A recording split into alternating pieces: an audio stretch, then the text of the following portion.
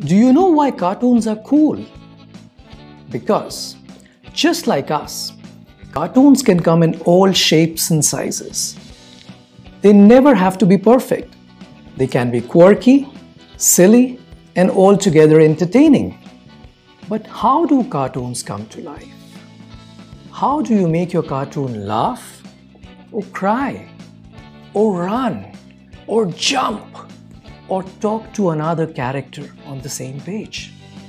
And can we all build our own world of cartoons by simply observing everyday life and people around us? We absolutely can.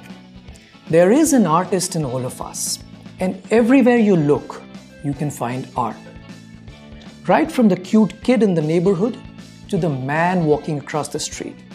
If you've got a pen and a paper, you can make a cartoon out of anything you see. And I am going to show you how. Who am I? I am Sketchy Sultan.